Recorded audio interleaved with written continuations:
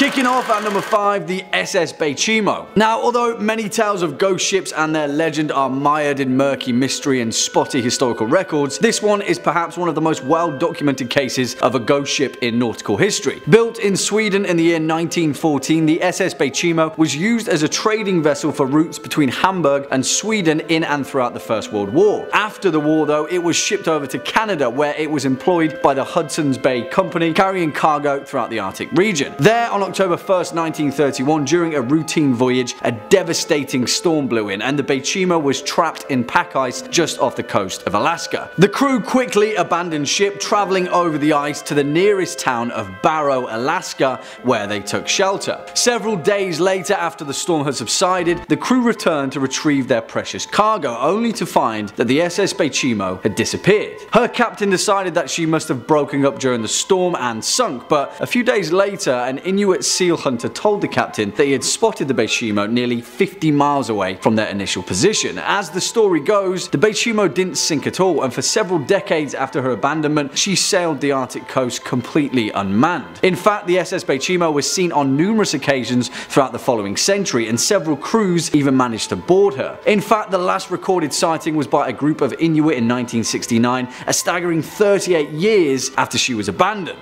Her ultimate fate? No one knows, but it's safe to say that somewhere out there in the frozen north, the SS Beichimo is still sailing. Next up at number 4, the Jenny. Now, this one is a little bit murkier, to say the least, and historical accounts have varied from person to person. One thing always remains the same though: if the accounts are true, then this nautical tale is perhaps one of the most bleakest and most despairing cases of a crew being lost at sea. As the story goes, the Jenny, an English schooner that set sail from its home port of the Isle of Wight in 1822, became frozen in an ice barrier just off the Drake Passage sometime in its voyage in 1823. Nearly a decade later, in 1840, the stark remains of the ship had been dislodged by the ice, only to be discovered by a nearby whaling ship. As some accounts tell, when the crew first saw the ship, they saw 7 figures standing to attention on the main deck, and so thought that the vessel was manned. As they got closer though, they discovered the grim truth. The 7 figures standing to attention were in fact frozen in place, turned to ice by the Arctic cold. Things only got worse from there though, and as the crew of the whaling ship explored the vessel, they found more and more bodies frozen in time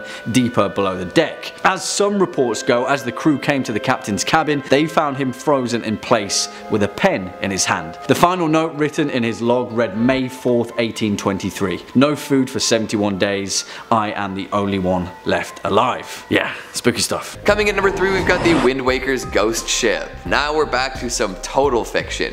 In the most seafaring of the Legend of Zelda games, of course there's going to be a mysterious ghost ship to discover. Many folks looking back on their gaming experience recall this encounter with trepidation. It was freaky to find a ghastly vessel in what seemed to be a relatively cheerful game, especially when you couldn't actually interact with the ship without a specific chart. It would coast around the ocean, moving from place to place based on the position of the moon. Sailing at night became more of a thrill once you knew a ghost ship could cross your path. Worse yet, if you did have the appropriate chart and made it on board, you'd be greeted with plenty of skulls and a few enemies, which tells the tale of a very unfortunate crew if you ask me. Thankfully, there is treasure to be found on this ship, and once you open it, the entire ship will disappear, with a really creepy laugh to boot. Unbeknownst to the treasure seeker, they'll end up unconscious on their boat afterwards. How'd they get there? Who did those skulls belong to? Where did the boat go? All good questions, but not all of them have good answers. Ask around and you'll just hear tales of terror. Apparently the person who put the ghost ship chart together died shortly afterwards, so you can't even ask for more details. Oh well, that's life. Or afterlife. Coming in number 2, we've got the SS Edmund Fitzgerald. How does that old tune go again? A favorite of dads and policy majors everywhere. Well, we're not here to discuss Gordon Lightfoot, although it is a quality segue into this topic. We're here to talk about the largest ship to ever sink on one of the Great Lakes. This monolithic masterwork full of ore was famous for playing music all the time, which would entertain those along the shores when it passed through. However, it did meet a grim fate, and the story is still quite well known today. During a pretty routine trip, a hefty storm brewed. The captain was was aware of this and sent some messages relaying the issues, but never a distress signal. However, that might have been helpful, as during the voyage that ship sank and all 29 crew members perished. To this day, no bodies have been recovered. Nobody knows exactly what happened to the Edmund Fitzgerald. After years of examination and theorizing, many potential factors could have come into play. Some say that it may have been swamped, others claim it could have suffered structural failure or even been shoaled. Regardless of the actual problem, no reports from the ship itself materialized, so it's possible we'll never know. And finally, at number 1, we've got the Flying Dutchman. Anyone else have their first experience with this ghostly tale through SpongeBob SquarePants? Only 90s kids remember, am I right? I'm gonna have to retire in shame after that one. Ignoring my tacky pop culture worship, let's talk about the actual ship, not the green tinted underwater ghost. For ages, mariners, sailors, and other water-minded folk have told tales of the vessel that can never make port. Doomed to sail the seas forever, this craft is a portent of doom. If you see this glowing aberration while on an aquatic journey of your own, bad luck is sure to find you. The origins of the ship are hotly contested, ranging from vengeful pirate tales resulting in a cursed ship to a captain selling his soul for safe passage after ignoring warnings of danger. But one can be certain that the deck is loaded with the souls of criminals and ne'er-do-wells. If you hear cries of "ah, ooh, ah," or spot a ghastly green light while sailing the 7 seas, good luck. Number 5. The Mary Celeste. Our first entry on the list of ghost ships today is the story of the Mary Celeste, a ghost ship where the crew abandoned it for a reason no one knows. In 1872, the captain, one Benjamin Briggs, cast off out of New York's docks to travel to Italy. On board were the captain, his wife, their young daughter, and a small crew of 8 seasoned sailors coming with them. The voyage seemed like a success until it was found by another ship, the Del Gratia. The crew of the Del Gratia approached the Celeste since it was barreling forward at full speed and full sail without anybody manning the crew. So the Del Gratia boarded it to investigate and found more questions than they had before, as there was barely a sign of life. If they hadn't found it freely floating, they would have assumed the ship had just been built. There was a little bit of water in the hold and a lifeboat was missing, but other than that, the ship was fully intact. The hull undamaged, the hold replete with food and water and other supplies. So what happened? Why would the captain and the crew abandon a perfectly serviceable, well-stocked ship, especially one that was carrying his own family? Now, there have been theories over the course of the years. Piracy is a fairly common suggestion, suggesting they were attacked, but if the ship had been raided, why did they leave all the food and water behind and leave the ship freely floating? It's not like a pirate to leave anything valuable behind, anything at all. The ship was still on course to their destination, and the logbook found on board stated that the Mary Celeste was on the right path, so what happened there? They were going the right way. It's worth mentioning that before this strange occurrence, the Mary Celeste already had a checkered history. It was originally known as the Amazon before Jeff Bezos sued. No. It was the Amazon, but it was given a new name after a series of mishaps led crews to believe it was a cursed ship. The first captain died of an extreme sickness, and on one of the first voyages, the Amazon crashed into another ship. So it was renamed the Mary Celeste, hoping perhaps that a new name and a coat of paint could salvage its reputation. If only that was the case. The Celeste was recovered and sailed a few more years before being run down for insurance purposes, and to date, no one knows what ever became of Benjamin Briggs and his crew. And if you're looking for more ghost stories, not necessarily nautical, but ghost stories of any variety, Top 5 Scary has loads of that and then some. We've got just about everything freaky you can think of. So click on through and hit subscribe. Please make sure you hit that bell. But would you kindly do that at the end of this video, because I got way more stories about haunted ships coming up for you right now. Let's get back into it. Number 4. The Jenny. Way back in the era of exploration, when ships sailed across the sea, the South Pole was one of the most treacherous passes an explorer could make, and countless sailors sailed their last expedition around the Antarctic. One such ship is a small schooner called the Jenny. Now, we really don't know much about this ship, the purpose of its original mission, really even who was sailing on it. What we know of the Jenny comes from the post-mortem, when it was found discovered by a whaling ship in the year 1860. The Hope was sailing through when it spotted a battered schooner, beaten but somehow still sailing around, passing narrowly through the gap between 2 icebergs. The crew of the Hope closed in. This was quite an odd sight. They recognized the English flag atop the mast and assumed the ship was in grave danger and needed immediate assistance, so they sailed on forward. They saw 7 men standing on the deck, although they looked gravely underdressed for the weather conditions and not particularly active at all. These guys were sort of just chilling out up there. It wasn't until the Hope sailed close enough that they realized the men they were looking at on the Jenny weren't just sluggish, but they were frozen remains. Frozen in place, as if they'd been frozen flash solid, as if it happened in an instant. They appeared to be in mostly good condition. I know that sounds incredibly bizarre to say that about a corpse, but they weren't showing signs of decomposition or any physical injuries. The Hope's captain, Captain Brighton, boarded the Jenny to try and understand what was going on here. He went underneath the decks and found a man slumped over a barrel with a journal in his hands. Brighton went up to touch him, but realized immediately, like everyone else, he had been frozen in place. So he pried the journal from his cold, dead hands and read the last chilling entry. Chilling. I didn't even mean to say that. That was a little pun. That's what my comedy degree paid for. May 4th, 1823. No food for 71 days. I am the last one alive. If the log was to be believed, then that would mean the crew had been sailing as corpses aimlessly for decades, as if not a day had passed. Captain Brighton took the journal home with him to return one day. And tragically, the wife of the Jenny's captain was found dead in the bedroom cabin alongside the ship's dog. The Hope sailed off with nothing more than the journal and left the Jenny floating across the frozen water, where she may still be to this day, or perhaps she's plunged deep beneath the water. Wherever she is, I hope those men found some peace and hopefully some food. Coming in at number 3, we've got the tale of the Jenny. Now, the tales I've told up until this point have been mysterious indeed. The fates of the folks on board are up in the air and may never be fully explained. The story of the Jenny is just as mysterious, especially because it's been contested by a few folks, but the fate of the crew, if you believe the story, is more cut and dry, or should I say, frozen and wet. In this unsubstantiated story of oceanic horror, the crew of a ship named Hope came across what appeared to be a ship in pretty good shape. From a distance, there appeared to be crew members working on the deck. This struck the crew of the Hope as a little strange, as the Jenny had been missing for many years. When they got closer, it all started making sense though. The men they had seen atop the ship were indeed still there, but not alive. Each one was frozen solid, met with a frigid end.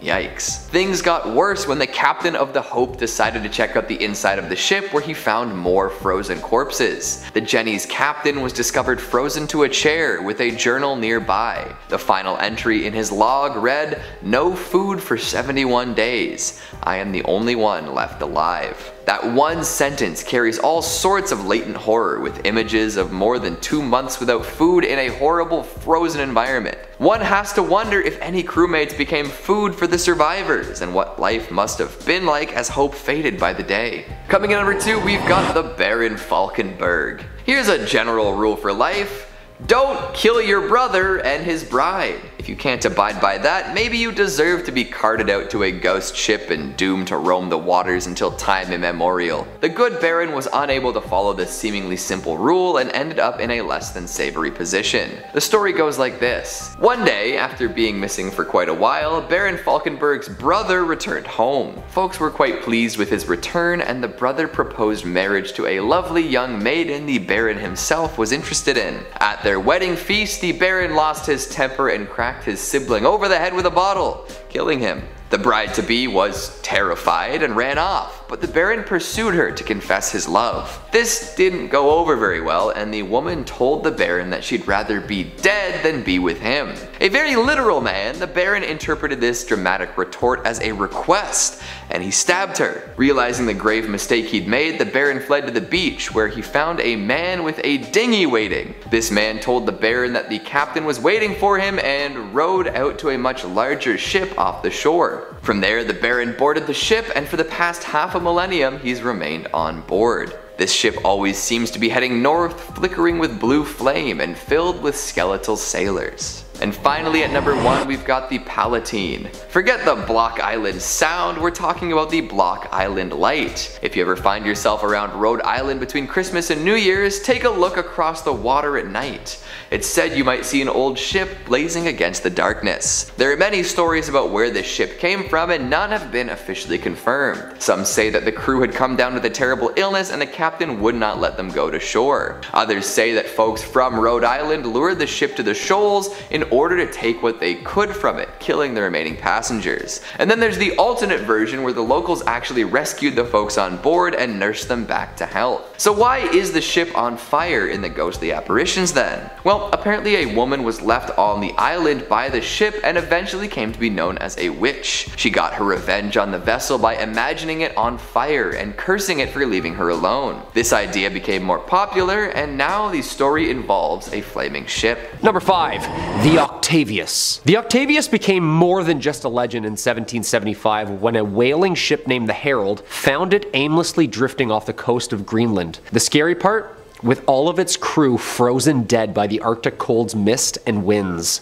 To add to the spookiness, the ship's captain was even found sitting at his desk with a logbook in front of him, finishing a log entry from 1762. The Octavius was a legendary 18th century ghost ship. According to the story, the three-masted schooner was found west of Greenland, boarded as a derelict. The 5-man boarding party found the entire crew of 28 below deck, completely frozen solid, and almost perfectly preserved. The captain's body was supposedly slouched over the table in his cabin, pen in hand, with the captain's log in front of him. In his cabin, there were also the bodies of a woman and a boy covered with a blanket, and a sailor with a tinderbox in his hand trying to stay warm. The boarding party took only the captain's log before leaving the vessel, trying not to touch the remains or evidence of what possibly could have been the reason for the lost ship at sea. The last entry from the logbook was November 11th, 1762, which meant that the ship had been lost in the Arctic for 13 years. Can you imagine? 13 years of just traveling the Arctic, sailing slowly while frozen bodies lay still on board as a ghost ship? Yo, that's just like terrifying, okay? Like seeing a ghost ship sail up beside you from the fog, crystallized in frozen ice with the horrors that lay below the deck. Very sad, but also very scary, you know? Number 4, the SS Valencia. Side note, if you like what we do here, make sure you always Hulk smash that like button or throw a comment down below. It really helps the channel out. Let us know what other ghost ships you know of, and I'll check them out for a part 2 or maybe even a part 3. Speaking of more ghost ships, the SS Valencia is one of the creepier ship stories. Pulling up and finding a completely abandoned ship is scary enough. Those are people's lives lost. It's scary stuff. The SS Valencia was an American iron-hulled passenger steamer built for service in 1882 by William Cramp and Sons. It did many things. In 1897, the Valencia was attacked by a Spanish cruiser, Reina Mercedes, just off the Guantanamo Bay in Cuba. They tried to sink her, but nope. She was built strong, and she survived. A year later, she became a passenger liner for the US West Coast, where she served in the Spanish-American War as a troop ship during the conflict. Eventually, after her service, the Valencia was wrecked off of Cape Beale, the west coast of Vancouver Island, British Columbia, on January 22nd, 1906, as her sinking unfortunately took 100 passengers with her. Some classify the wreck of the Valencia as the worst maritime disaster in, quote, the graveyard of the Pacific, which is a famously known treacherous area off the southwest coast of Vancouver Island. That's a horrible nickname for a shallow area also, right? Like, the graveyard? That's horrible. 6 months after the sinking, a local fisherman and his wife reported seeing a lifeboat with 8 skeletons in a nearby sea cave at the shoreline of Pachena Bay. The cave was reported to be around 200 feet deep. There was no definite explanation for the lifeboat's presence in the cave, but due to the dangerous seas outside the cave's mouth, the lifeboat along with its human remains couldn't be recovered. Local fishermen similarly report lifeboats being rowed by skeletons of the Valencia's victims just offshore as well. Most famous sighting was a rescue ship named the Topeka. Some observers on board, who were survivors of the just sunken Valencia, claimed, while sailing home with the survivors, a ship approached from the fog, and the ship passing was the just sank Valencia. The crew on board apparently now all skeletons. Yo, I'm getting the Curse of the Black Pearl vibes right now, are you? Like, that's scary, scary. Next up at number 3, the fire ship of Baie des Chaleurs. Which, I mean, come on guys, that's probably the most awesome sounding title to anything on these historical lists, right? The fire ship of Baie des Chaleurs sounds like something that Geralt of Rivia himself would sail down to Skellig after a summer in Toussaint, but whatever, that's by the by, because this vessel in question actually takes us over to the eternally autumnal eastern tones of New Brunswick, Canada. Now, the fire ship of Baie des Chaleurs is also more commonly referred to as the Chaleur Phantom, or the phantom ship, and it often takes the form of a series of ghost lights just before a storm, appearing as a large three-mast galley. Now, the actual mechanics of this phenomenon are dubiously debated, and many believe it's caused to be down to either the weather phenomenon of St. Elmo's fire or an undersea release of natural gas after a patch of rotting vegetation just off the New Brunswick coast. I mean, that's a completely different story entirely, but what we're concerned with is the actual origin of the fire ship, the history of which is equal parts tragic and gruesome. As the legend goes, back in 1501, a Portuguese captain had spent a year pillaging the coast of Baie de Chaleur, capturing Mi'kmaq natives for the slave trade. However, his cutthroat agenda was miscalculated, as a year later, when he returned to the region on his second voyage, he was captured, tortured and killed by the Mi'kmaq people in revenge for their kidnapped tribesmen. The legend didn't end there though, because a year later, the brother of the Portuguese captain sailed to the bay in search of his missing sibling, and upon seeing the same flags, the Mi'kmaq people attacked the ship, setting it ablaze whilst it was moored in the bay. Cut off, burning and with certain death facing them, the sailors swore to haunt the bay for 1,000 years as their blazing fire ship sank into the Bay of Chaleur. Now, whilst later both Mi'kmaq and Portuguese casualties washed up on the shores of the island, the bay itself is said to be haunted by those that perished, often appearing as distraught sailors and warriors, their flesh burnt by the fire ship. Swinging in at number 2, the Princess Augusta.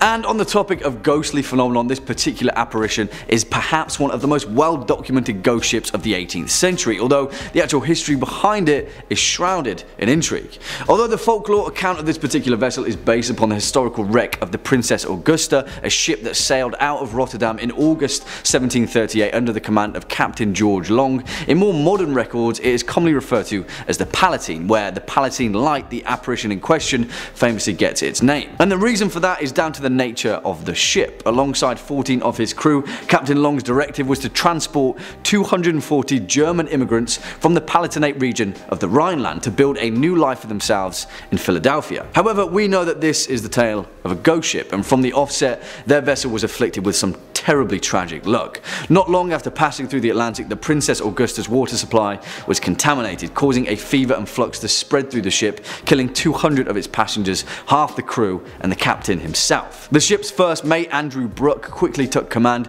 as the survivors leapt out of the frying pan and into the fire, getting hit by severe storms that pushed the ship far off course to the north. They then endured 3 months of extreme weather and dwindling supplies, when eventually they emerged shipwrecked in Block Island, not far from Rhode Island. Here the tale splits, but one thing is certain: Andrew Brooke, the first mate and commanding captain, took what remained of his crew and rowed ashore without once looking back at the cursed ship. It is said that some of the passengers survived, aided by the Block Islanders, but little to nothing is known about those that survived the entire voyage. As the legend goes, the Princess Augusta was set alight from the coast in the dead of night, pushed out to sea to burn and then disappear. At night, they say that if you listen closely, you can hear the screams of those that didn't make it back to shore. And finally, coming in at our number 1 spot, the Duke of Danzig. And for our most terrifying ghost ship on this list, of course it has to be a brutal and bloodthirsty pirate ship, a privateer that plundered her way across the Caribbean, notoriously in the name of her royal namesake, the Duke of Danzig. This ship's seafaring career was relatively quiet for the first few years of service, mainly acting as more of a letter of marque, a deterrent more so than a private man of war. However, her fate quickly changed after changing command and sailing under the French captain Francois Aregnadoux. Now, his intentions were to sail and plunder his way across the 7 seas, and plunder he did from Liverpool to Barbados, capturing and scuttling more ships than he could count on his way. However, despite being a vessel of the French Empire, strangely enough, sometime after late June 1812, the Duke of Danzig just disappeared, although there are several records catching a glimpse of her around Canada, but she was never seen again. After the last mention of her, it was thought that she'd been destroyed by a tropical cyclone or sunk in the night after an encounter with a British frigate. However, as the legend goes, that was not the last of the Duke of Danzig. After the golden age of piracy had been sated, a captain by the name of Napoleon Gallois relayed his records of a French frigate encountering the wreck of the Duke of Danzig drifting listlessly at sea.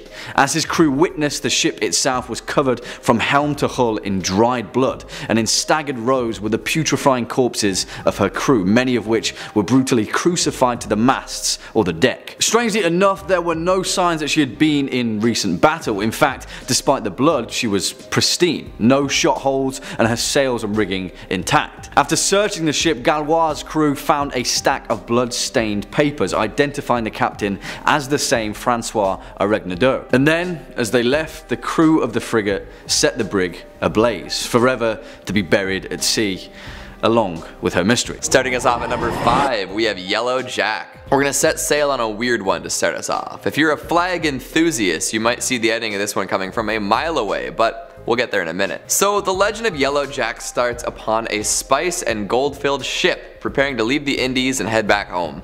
The crew was accounted for, the cargo was secure, the captain was feeling nice. Then, at the last second, a mysterious figure asked if they had room for one more. Feeling pretty good about their haul, they welcomed this extra pair of helping hands on board. Wrong move. Turns out this was a disreputable lad known as Yellow Jack, with a reputation so abhorrent that the ship was forbidden to enter any port she called upon. For ages, the crew sailed from port to port, hoping that someone would let them dock, but it never happened. They were forced to endlessly cruise the seas, running lower and lower on supplies. Patience too. Eventually the crew went mad and committed mutiny before they all murdered each other. Some say the ship is still sailing, the ghosts of these sea-locked sailors manning the helm. Someday they may find a port that will take them and they will finally be able to rest. In the meantime, they will sail the seas, infecting other ships with the same madness that Yellow Jack caused. Now this is a spooky, ghostly story in its own right, but it could also be a reference to a different ship killer at the time. Disease. The Yellow Jack is a flag flown by ships infected with plague, cholera, and other nasty, fast-spreading diseases. So Yellow Jack itself could be a metaphor for disease, and ports weren't letting them in because of quarantine procedures. Absolutely fascinating, and it would also make a killer movie. A pirate quarantine body horror. Think The Thing meets Wreck meets Pirates of the Caribbean.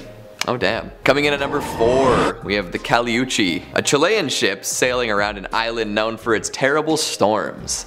Shining white sides, 3 masts with 5 sails, blood red. The ship sails independent of any human input. Sure, there's a ghost crew, but the Caleuche is known for being sentient.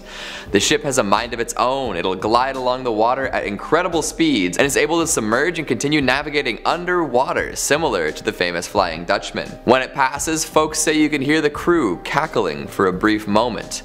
It's a ship known for the merriment of its ghostly crew. They throw parties often and hop around on one leg. The folks on board often only have one leg because the other is folded behind their back, similar to another Chilean mythological entity. To top off their strange looks and mannerisms, some crew members have backwards faces, terrifying all who lay eyes upon them. Some say the Caleuche is manned by sailors, both dead and alive, dragged from the depths and snagged off passing ships. Another legend says that the ship is piloted by the souls of the drowned, brought aboard by water spirits and granted the gift of life in exchange for their servitude. Not so sure that's a good deal, you know, life eternal, but you'll always be on a stinky ship? Maybe the parties are just that sick.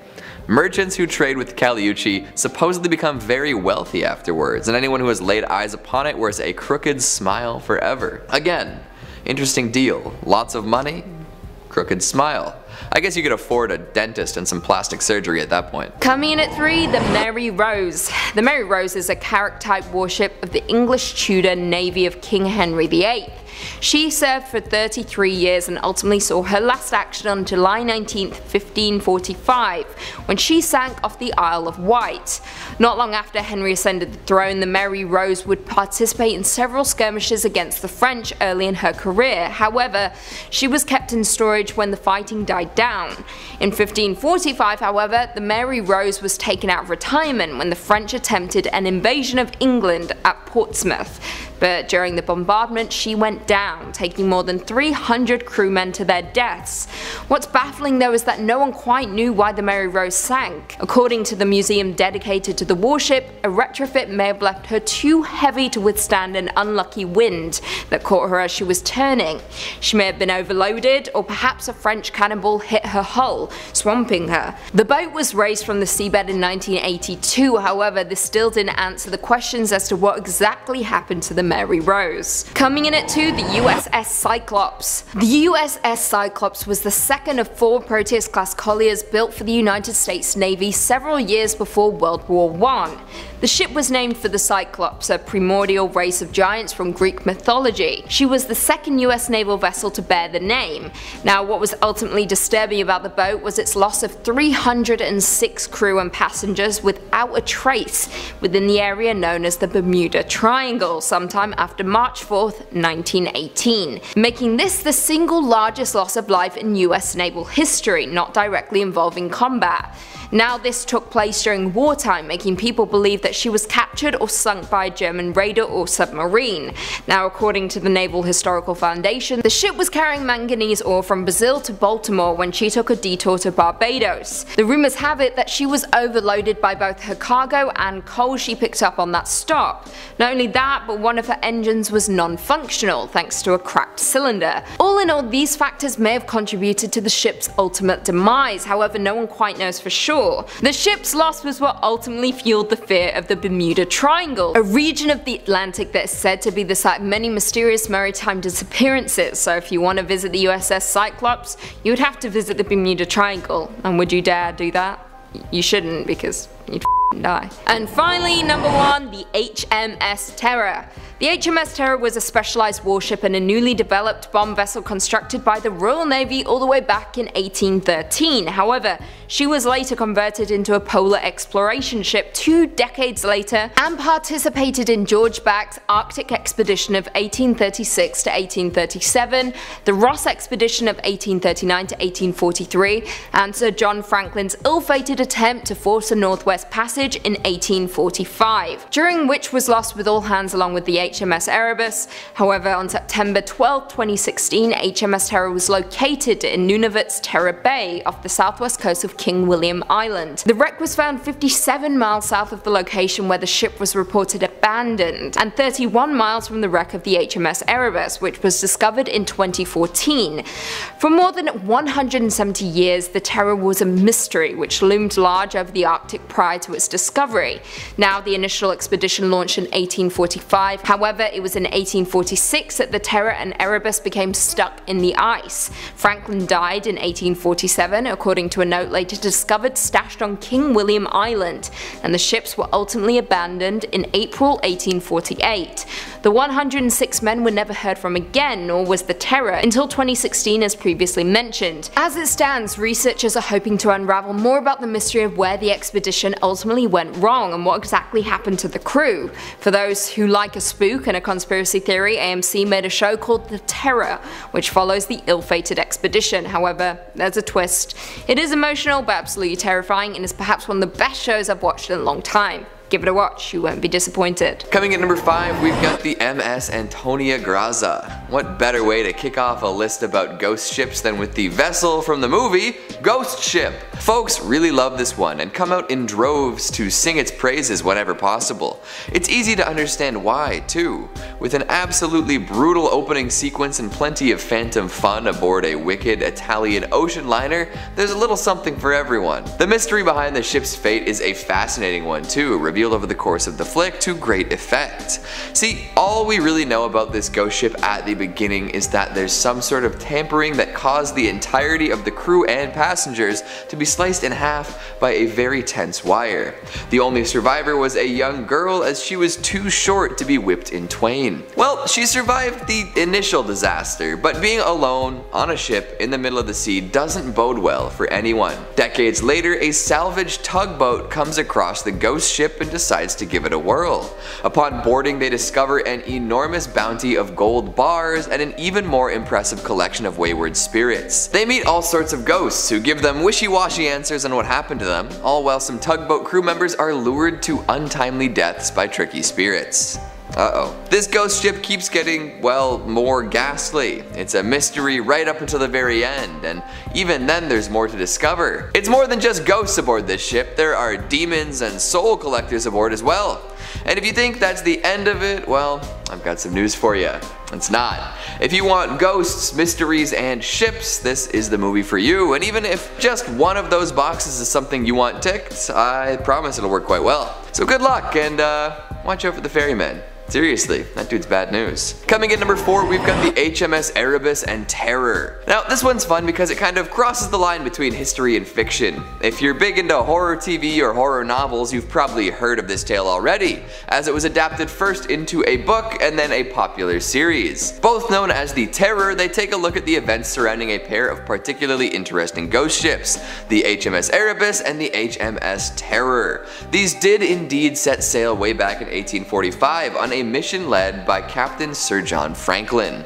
They were meant to explore the last unnavigated bits of the Northwest Passage to see if there was anything to be learned from the magnetic data up there. Unfortunately, both ships became trapped in ice in what one day would be Nunavut. Not ideal, right? Well, some theorize that the deadly cold and lack of supplies were only the beginning of these sailors' problems. There are many possibilities and variables when you put over 100 men on a couple of ships stuck in a frozen wasteland, and for many years nobody truly knew what their fates were. After being icebound for more than a year, the ships were abandoned. It's said that Franklin and many others had already died by that point. With that knowledge, the rest of the crew, including Francis Crozier and James Fitzjames, went out in search of land. They were never heard from again. More than a century and a half later, both wrecks were discovered and they're both regularly explored and studied. But what happened when the ships were stuck? Why did the crews wait so long before striking out for land? Were there really no other options? In The Terror, a terrifying monster is introduced to keep the plot tense and exciting. Could such a creature really have appeared? Elements like madness and cannibalism are also introduced in the fictional retelling of this wreck, which seems like they could have played a part in the real-life tragedy. Still, the tales from the ships are just as chilling now as they've ever been, and the fates of all those who abandoned the ships at the end are still a mystery. Did they freeze and fall beneath the surface? Were they discovered by Arctic predators? Maybe they were taken in by nearby tribes, never to return to their previous lives. Someday we may find out the truth, but for now, it's all conjecture. Coming in at number 3, we've got the ghost ship of the Northumberland Strait. Yes, Canadian ghost pirates. That pretty much sums up my career aspirations right there. I don't know if that means I would be pirating software related to ghosts or actually becoming a phantom upon the Northumberland Strait, but I don't really care as long as my title involves the words Canadian, ghost, and pirate. But back to the actual tale at hand. This ghost ship is said to sail when it's on fire within the Northumberland Strait. What is the Northumberland Strait? It is a body of water that separates Prince Edward Island from Nova Scotia and New Brunswick in eastern Canada. Now you all know some Canadian geography. I'm so proud of you. The story dates back over 200 years when people started reporting a beautiful schooner catching fire and being engulfed in flames as people watched from shore. Anyone who has ever attempted a rescue mission finds that the ship completely disappears before they can reach it. Apparently the ship shows up before a northeast wind, forewarning terrible storms. Some say it's just an example of St. Elmo's fire, a rare weather condition involving the ionization of air molecules in order to produce a faint glow, but those who have seen the ship ablaze say that it was much too bright to be explained away like that. The prevailing story is that a pirate made a pact with the devil to protect and hide his treasure, and in return, he and his crew would sail forever on the burning ship. A pact was made as the ship was burning down and would soon sink along with the treasure. In the end, folks claim that their fate was revenge for the terrible deeds they had done in their days of piracy, like their own personal floating hell. Coming in at number 2, we have Baron Falkenberg, a tale of lovers scorned, brothers bashed, and dice rolled. This pirate haunts Germany's North Sea and has been for over 600 years. Baron Falkenberg was a relatively wealthy member of high society, planning to propose to the village's most beautiful maiden. Then his long-lost brother returned with newly found riches and proposed to her first. At the wedding, the Baron became so upset with his brother that he clubbed him over the head with a bottle of champagne. Classy. Naturally, the brother dropped dead. Seeing this, his bride ran away, claiming that she'd rather die than be with the Baron. Ouch. So the Baron did what any rational fratricidal maniac would do, and stabbed her in the heart. How romantic. Then he ran away to the beach where he was accosted by a shady man on a boat. This mysterious figure invited him to the ship where he came from, which was anchored offshore a little ways out. The Baron accepted and rowed his way to the great grey behemoth. Since entering, nobody has seen him disembark, and he's been at sea for centuries. The ship he boarded always seems to be heading due north, and flickers of blue flame. Some passers-by claim to have seen the Baron himself playing dice with the devil in order to take back control of his soul. Unfortunately, it appears to be very difficult to win a game of chance against the devil. An additional caveat that can be added is that there are those who will claim that the story of the Baron is also connected to a Norse ghost story. The story tells the tale of a Viking sea captain who stole a magic ring from the gods. As punishment for his crimes, he was turned into a living skeleton covered in fire, condemned to spend the rest of eternity affixed to the mast of a ghostly longship. Whether the two stories are about the same ship, it's hard to say. However, I think we can all agree that a flaming skeleton pirate is pretty badass. And finally at number 1, we have the Flying Dutchman. We saved the most well known for last. The legendary ghost ship is said to glow with ghostly light as it sails the 7 seas. It will attempt to send messages to land or to people long dead if hailed. Unfortunately, nobody really wants to hail this ship, as the sight of it is seen to be a portent of doom. Like most ghostly ships, the Dutchman can never make port and is doomed to sail the oceans forever. It's theorized that the spectral seafarer had been rounding the treacherous Cape of Good Hope when it encountered a sudden storm. The hatches were battened down and the captain swore he would push right through come hell or high water, and it turns out a little bit of both were on the menu. For his recklessness with his ship and crew, the captain was divinely punished. He was condemned to sail the seas for eternity, serving as a warning to other mariners of bad weather and the cost of hubris. Sightings of the Dutchman have been reported since the 18th century, with many notable scallywags and scurvy dogs laying eyes on the ghastly vessel. Even Prince George of Wales described seeing a ship glowing with a strange light. If you see a ship with skeletons dancing in the rigging, steer clear. It might look like fun, but the captain will try to lure other vessels onto the rocks to ensure nobody else can pass the cape. Sheesh. Remind me not to take a long sailing trip. Kicking off at number 5, the Caliuche. And for this first foray into these particular ghost ships that haunt the sea, we're going to be heading over to the mythologies of Chile and the many legends that have been built around its coastal landscape. One of those, according to Chilean legend, is that of the Caliuche, a large ghost ship that sails the seas of Chiloé, a small island just off the coast, where it only ever appears at night. The ship itself is said to appear as beautiful, cast in a bright white light, an enormous vessel with 3 masts and 5 sails each. It is said that when the Caliuche appears, it is always at night and always full of lights, with the sounds of a great party and a feast on board. Quickly though, it disappears, plunging back beneath the murky depths. Interestingly enough though, although this vessel is said to be similar to the Flying Dutchman, there is a boatload of mythology relating to this particular legend. One of these versions claims that the vessel is crewed by the drowned, souls lost at sea, who are brought to the ship by 3 mythological figures in Chilean legend. 2 sisters, one of them the Sirena Charlotta, a type of mermaid, and the other the Pincoya, a type of water spirit said to protect the Chilean coast. And then their brother, the Pincoy, their male counterpart, who has the body of a sea lion. It's pretty cool. Once aboard, the perished souls can resume their existence in an eternal reverie of adventure on the high seas. However, there is a much more sinister version of this legend, which states that the crew of the Caliuche instead sailed the Chiloé archipelago, luring fishermen and sailors toward it with an enchanting music to enslave them as part of their crew for eternity, where they are twisted and then contorted and put to work in their afterlife. Yeah, I'm pretty sure I prefer the first one, actually. Swinging in at number 4, the Eliza Battle.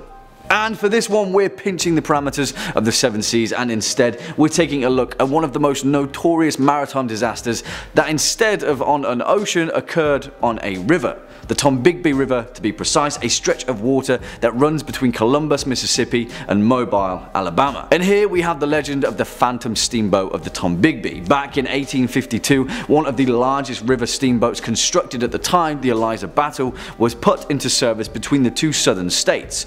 During one particularly cold February in the winter of 1858, after the Eliza Battle had departed the city of Columbus, the ship made its way downriver, stopping on the way at Pickensville, Gainesville, Demopolis, Demopolis and several other small river landings. By the time that the steamboat had left off at Demopolis though, it was filled to the rafters with passengers, and not only passengers but also over 1,200 bales of cotton to be ferried to the final stop. Now, although it roughly still remains a complete mystery, around 2 AM on March the 1st, 1858, about 30 miles downriver from Demopolis, the crew of the Eliza Battle awoke startled to discover that the cotton bales on the main deck were on fire. Flames soared and quickly engulfed the ship's hull, soon spreading out of control despite the frigid temperatures attributed to the odd, gusty evening. The boat continued onward though, the entirety of the exterior completely engulfed in flames and cut off from their lifeboats. The passengers, many of them who had awoken dressed in their night clothes, were forced to plunge into the icy river below. Now, some of them survived mainly by floating atop the remaining cotton bales, but all in all, over 33 people lost their lives, both crew and passengers included.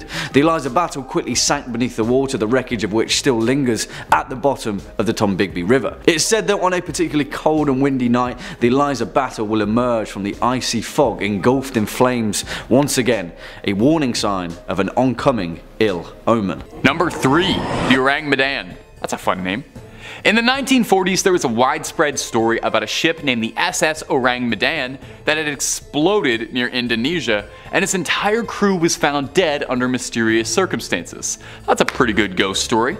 And like any good ghost story, there's a number of variants depending on who's heard what. Some claim that the Medan was attacked by a boarding party of rabid pirates, modern day buccaneers. Others claim that it was smuggling dangerous secret chemicals that poisoned the crew and caused the ship to explode. And of course, we're on Top 5 Scary. I love wild speculation, so I'll say I think aliens did it, and who are you to tell me I'm wrong? It could be something paranormal. Interestingly, despite this story being so widespread and repeated, there doesn't actually appear to be many records of this ship. So did it really exist? Or was the whole thing just a ghost story altogether? It's believed that the ship was passing through the Strait of Malacca during the 1940s, and one of its first references was that of a passing ship that was said to have picked up a radio signal coming from the Medan, reading out the very creepy message of, "We float. All officers, including the captain, dead in the chart room and on the bridge. Probably whole of crew dead. I die." That's something out of a Stephen King book, man. The vessel was an American ship called the Silver Star, and it went out to investigate probably the scariest message you could ever get at sea. What they found, they couldn't have prepared themselves for. The entire crew was dead with, I quote, "teeth bared, with their upturned faces to the sun, staring as if in fear." The ship's dog had died too. But most bizarre was that none of these bodies showed any signs of a physical struggle. Some believe the ship had been carrying toxic materials and poisoned the crew, and that seems possible, but honestly, given off of what I just read, that sounds way more like it's supernatural. I think demons were involved. If you've ever seen the movie Event Horizon, this seems a lot like it was an Event Horizon situation. Number 2, the Young Teaser. So they called me in high school.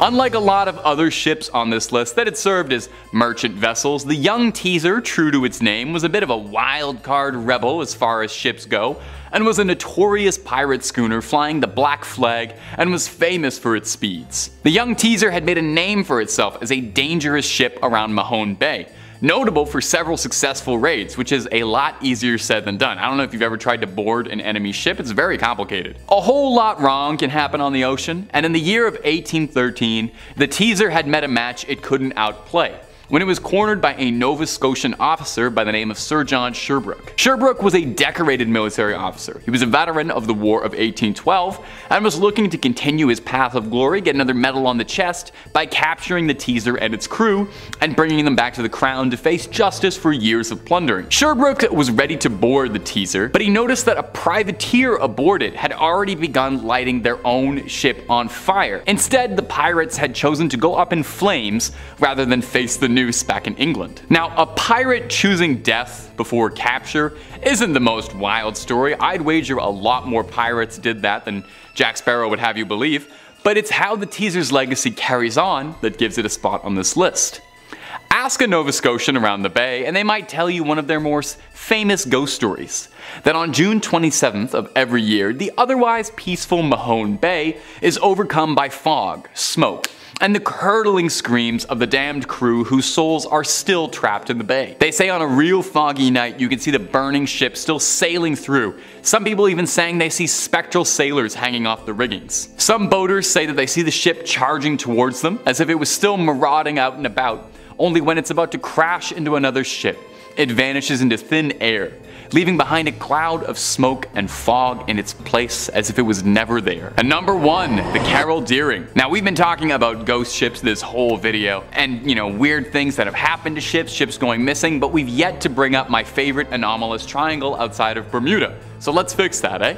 Let's talk about the ghost ship, the Carol A. Deering. It was 1929, and the Deering was returning home from the Hamptons to Barbados, passing a Cape Lookout lightship. A man on the lightship called out to the Deering because he thought the crew looked aimless. They told him that the Carol Deering had lost its anchors, which, I don't know if you know a lot about ships, that's a bad thing for a ship to lose. The Carol Deering kept making its way forward. I guess the lightship didn't have any anchors to lend out or anything, where it was spotted again a few days later by a ship called the SS Lake Elon, with its captain reporting that the behavior of the Carol Deering was very odd. He described it as steering a peculiar course. And that would be the last time anyone saw the crew of the Carol Deering alive. 2 days later, the Carol Deering was discovered by the Coast Guard washed up on a nearby shore. The ship was missing its lifeboats and the decks were flooded. A rescue crew went in to investigate and were baffled by what they found. The ship had been picked clean. It was missing all its documents, all important equipment, belongings. It was stripped to the walls. The lifeboats and anchors were all gone, and there wasn't a single sign of life in the ship, with the exception of one oddity. A beautiful feast laid out for the entire crew that had been untouched.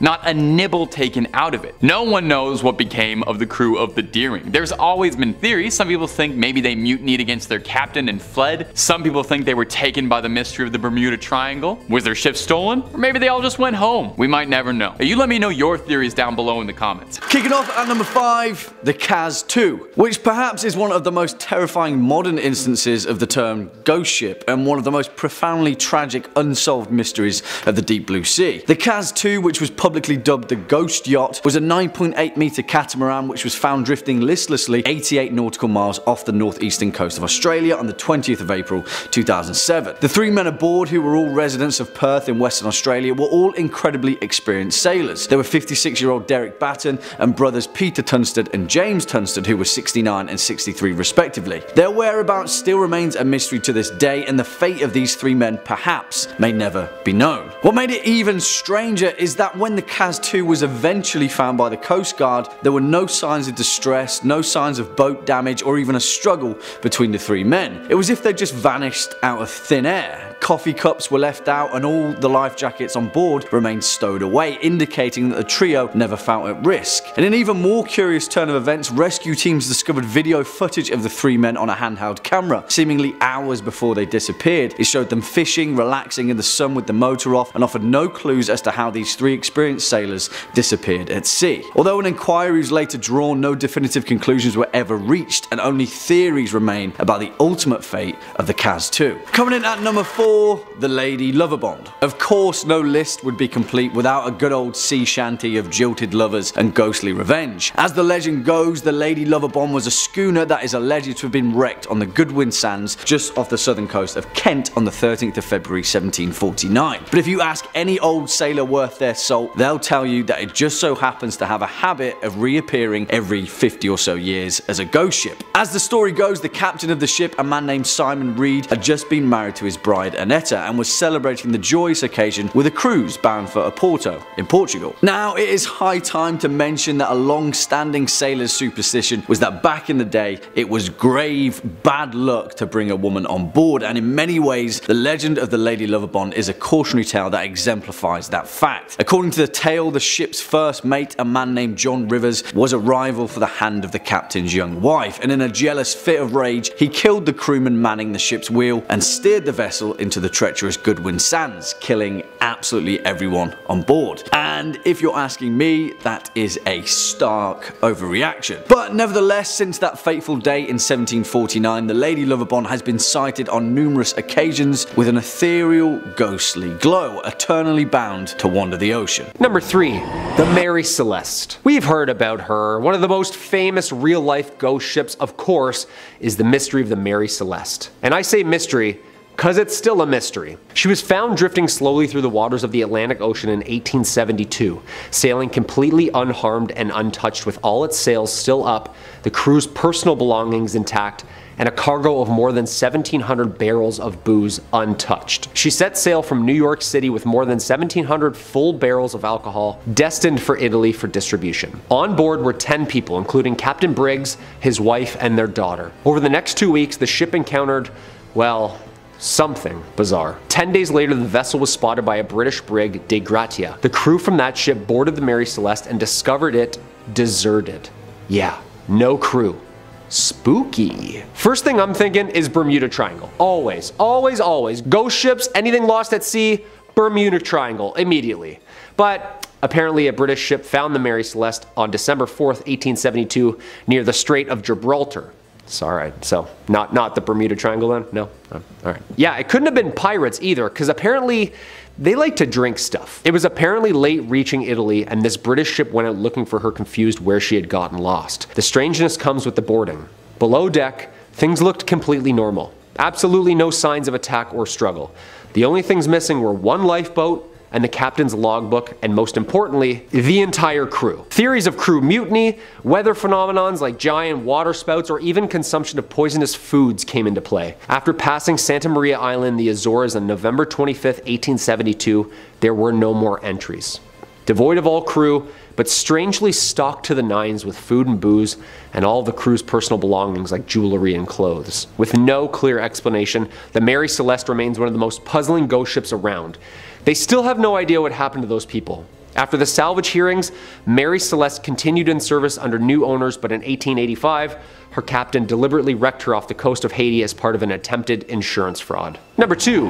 Lady Lovabond. A ghostly story of lust, love, jealousy, and rage. The dark history of this haunted love boat. In 1748, the day before Valentine's Day, it was set to sail as a celebration of the ship's captain's wedding. On February 13th, 1748, the ship contained by the newly married Simon Peel was carrying his new wife Annetta and their wedding guests from London to Oporto, Portugal. Unknown to the captain, his first mate Rivers was also in love with Annetta, and in a fit of insane jealousy, seized the helm after murdering the helmsman and deliberately steered the ship towards the Goodwin Sands, where it ran aground, cracking the ship in half and unfortunately drowning everybody on board. And there, the story might have ended, had it not been witnessed for all the claims to have seen the ghostly ship appear every 50 years. Some of them even passing close enough to hear the sounds of celebration. Apparently on the 13th of February, the Edenbridge spots Lady Lovabond's ship exactly 50 years later. It was reported seen by ship captain James Westlake, and according to his testimony, he almost collided with the ship before he could finally turn the steering wheel to avoid the collision. Dude, close call, just shows up out of nowhere? Like what? He also recorded in his logbook the ship was headed straight for the Goodwin Sands. Other sightings have been reported at 50-year intervals, except for 1984 when the ship failed to materialize. 1798, 1848, 1898, and 1948 witnessed the ship's sightseeings. Even some boats sent out rescuers, assuming that it was in distress or lost at sea, but later it could never be found. Yo. A tale as old as time, huh? Jealousy, that'll do it. Yep, always does. And number 1, the Flying Dutchman. In all maritime folklore, this ghost ship has left quite an impact like no other.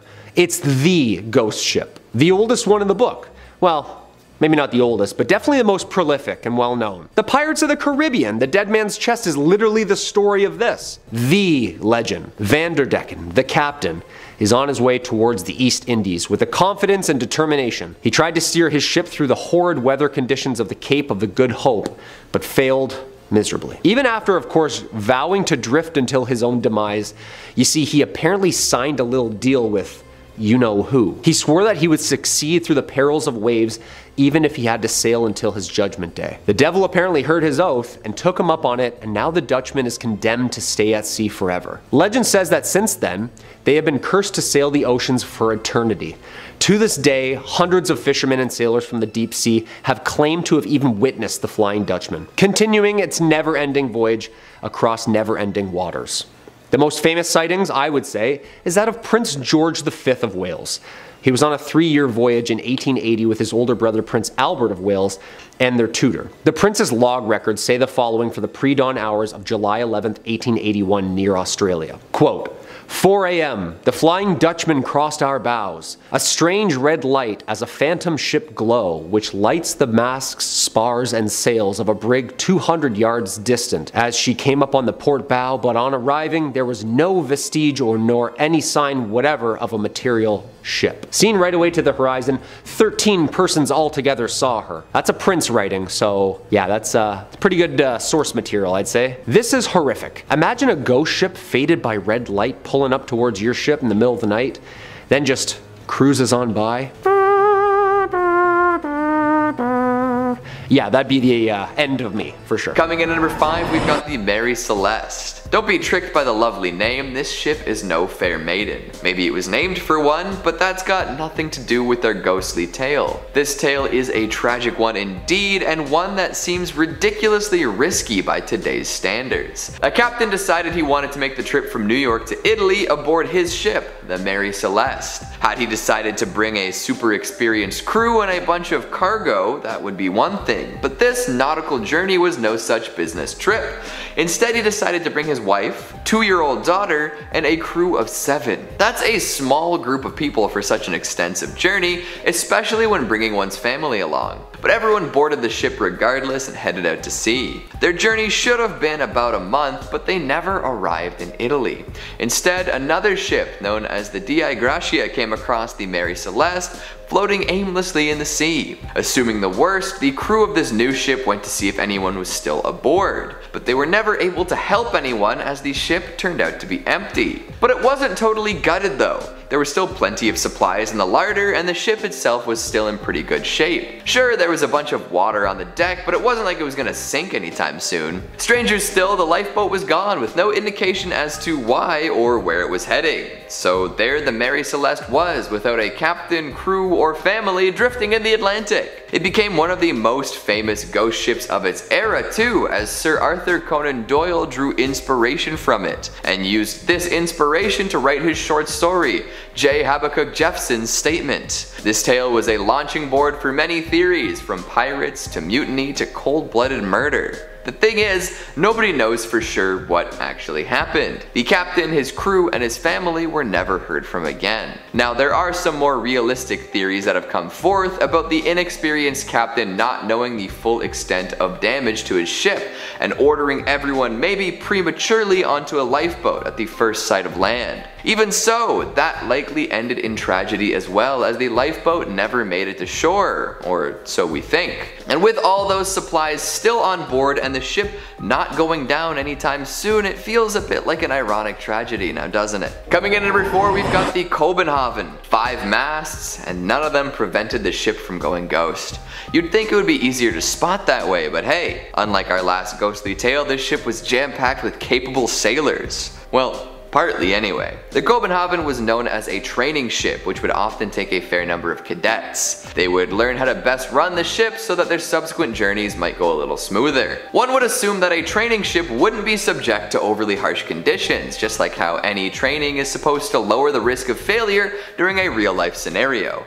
Unfortunately, this was not the case. 60 sailors marched aboard this well-fitted ship, and once they departed, they were never seen again. The ship had all anyone would need to succeed, including plenty of lifeboats, an auxiliary engine, and a wireless communication system. So what went wrong? Nobody really knows. It left the Rio de la Plata on December 14th, heading to Australia. On the 21st, the crew was in touch with another ship and all seemed to be well. After that though, they went totally silent. Some think they ran into an iceberg, others claim that it could have been something more sinister. Either way, darkness and fog definitely played into the equation. For years, the Kobenhaven was missing in action with nothing to show for it. However, some sailors did claim to see a phantom ship with 5 masts sailing the seas. Now, the ghost crew hasn't attempted to communicate with anybody yet, nor has anybody been able to get close enough to confirm what they've seen. But you'd better believe those cadets are seasoned sailors by now. Back in 2012, a wreck was discovered that many believed to be the Kobenhaven. However,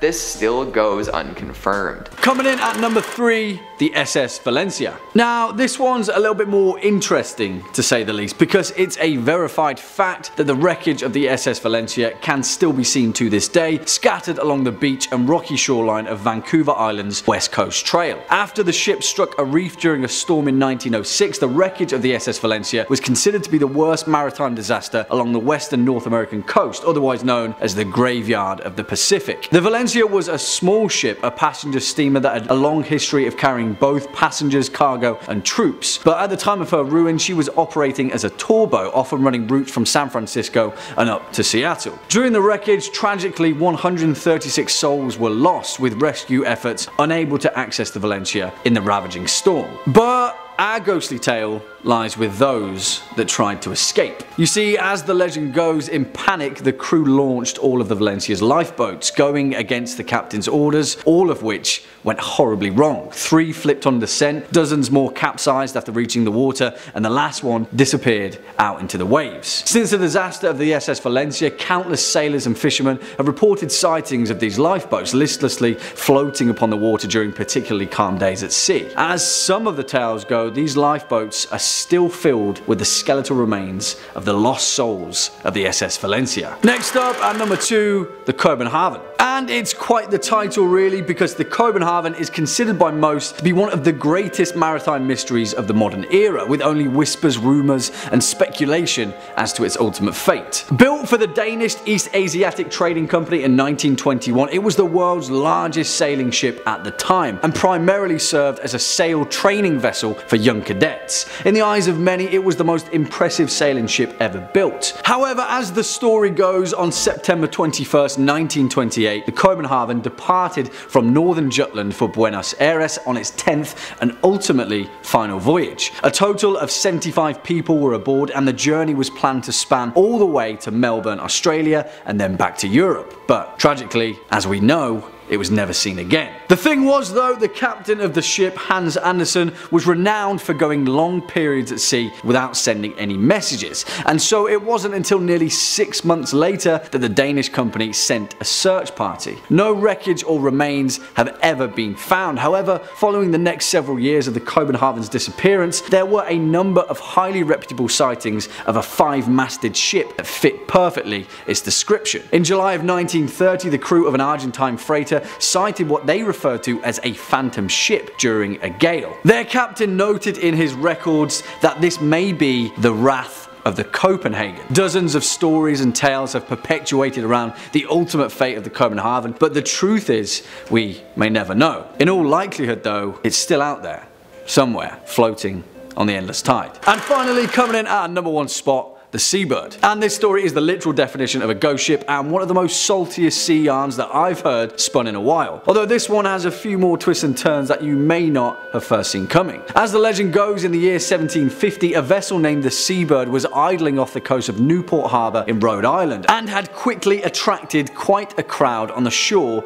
due to its elaborate craftsmanship. Soon enough though, the crowd of onlookers noticed that there was something strange about the Seabird. There was no one manning the ship, not a soul in sight. As the legend goes, several moments later, the ship, as if by a supernatural wind, perfectly sailed itself through the rough breakers of the beach, gently landing on the nearby Easton's beach. There, a few brave souls boarded the vessel, only to find the Seabird completely deserted, save for a boiling kettle on the stove, and strangely enough, breakfast already prepared at the table. Now, some accounts state that a group of fishermen had passed the Seabird a few hours before and had even spoken to the captain themselves. Where had the crew gone? What had happened in the few hours that had passed since their last sighting? The truth of it is that no one may ever know, and such is the nature of ghostly tales from the sea. But, well, this is where things get a little stranger still, and take this final caveat with a pinch of sea salt. But as the legend goes, decades later, an old sailor reported to a New England journalist his deepest, darkest secret. In a fit of rage, he had murdered his entire crew just before making port, throwing their bodies into the ocean. And the name of that ship? Well, the seabird, of course. Coming in at 5, the RMS Lusitania. The RMS Lusitania was a British ocean liner that was sunk on May 7, 1915 by a German U-boat 11 miles off the southern coast of Ireland. The sinking of the Lusitania presaged the United States declaration of war on Germany just 2 years later. This ocean liner currently resides 300 feet below the surface off the coast of County Cork, and during the day was the largest ship to set sail, carrying 1,960 people when it set off for what was known to be her last voyage. After being torpedoed by the German U-boat, it took just 20 minutes for the Lusitania to sink and killing 1,197 people aboard. Now to this day there is controversy surrounding the boat, as the boat was carrying civilians from nations not embroiled in World War I, specifically Americans, and the attack in turn helped change the US opinion against Germany, according to the Lusitania resource that is. Many historians believe that former British naval intelligence deliberately placed the boat in danger in order to drag the US into the war alongside the Brits. However, not only that, but the ship was also carrying munitions for the war effort, a detail which the British government refused to confirm until 2014, a detail which may explain the source of the mysterious explosion some survivors reported hearing after the initial torpedo strike. Now, interesting still, the wreckage of the Lusitania was bombed by the Royal Navy during World War II, and in the 1990s a Dublin diver visited the wreck, with him describing it like Swiss cheese, and that the seabed around the boat was littered with unexploded hedgehog mines. This is definitely not a place you'd want to visit. Coming in at 4, SS Andrea Doria. SS Andrea Doria was an ocean liner for the Italian line, which is most famous for sinking in 1956 when 46 people died. On July 25th of 1956, while Andrea Doria was approaching the coast of Nantucket, Massachusetts, bound for New York City, the eastbound MS Stockholm of the Swedish-American line collided with it during thick fog, in one of history's most infamous maritime disasters. The boat was top heavy, which resulted in the Andrea Doria tilting and in turn leaving half of its lifeboats unusable. The shortage of lifeboats would of course result in significant loss of life, but thankfully the boat stayed afloat for another 11 hours following the collision. Due to this fact, 1,660 passengers and crew were rescued. However, 46 people on the ship died as a direct consequence of the collision. Now, what makes this shipwreck so interesting is that due to the luxurious appointments and initially good condition of the wreck, Andrea Doria has been a frequent target of treasure divers and is commonly referred to as the Mount Everest of scuba diving. The ship is called this simply because of the number of deaths while exploring the site. To list a few, William Edgerton in 1956, who passed away shortly after one of the valves on the breathing apparatus became partially closed. Christopher Murley and Charles J. McGurr in 1999, who both died of apparent heart attacks while preparing for the dive. William Schmolt in 2002, who died from decompression sickness.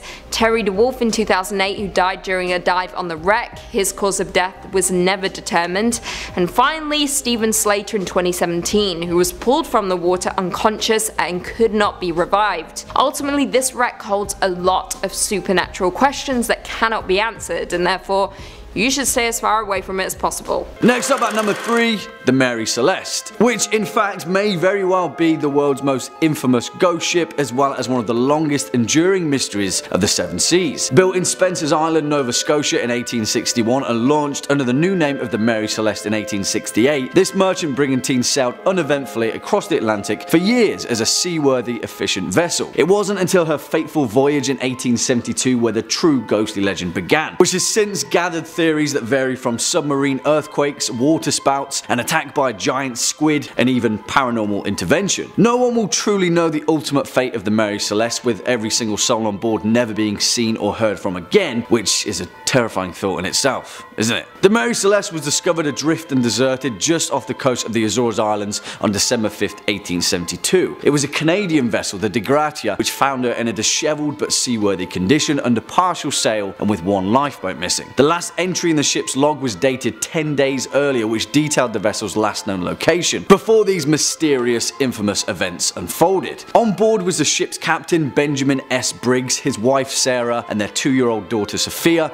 and 8 seasoned crew members, all veterans of the sea. It poses the question, what dire threat did the Mary Celeste face that caused a highly experienced captain to abandon his ship? Nothing was stolen, all of the crew's possessions and cargo were exactly as they'd left them, but in all likelihood, we may never know. Swinging in at number 2, the Flying Dutchman. Of course, this legendary vessel couldn't not make this list. The ghost ship that can tragically never make port, doomed to navigate the perilous ocean for eternity. In actual fact though, the Flying Dutchman has had such an impact on nautical culture that it's easy to overlook the treacherous tale of its origin. It is thought that the legend of the Flying Dutchman first originated from the 17th century golden age of the Dutch East India Trade Company, a mega corporation that had a stranglehold monopoly on the Dutch spice trade that ran throughout the 1600s and 1700s, where tale was told of a Dutch man of war that was lost just off the Cape of Good Hope. Purportedly, every soul on board perished after being ravaged by a violent tempest. The following few days, numerous other trading ships reported seeing a ghostly, ethereal vessel out in the foggy mist of the ocean, flying the exact same colours as the Dutch vessel. Since then, the Flying Dutchman has gathered notoriety as the worst omen you could ever hope for of a phantom ship that heralds the demise of an entire crew, with sightings continuing all the way into the 19th and 20th centuries. In fact, perhaps the most recognised sighting was by King George V himself during a 3-year voyage in 1881 just off the coast of Australia. He noted in his personal log that 13 people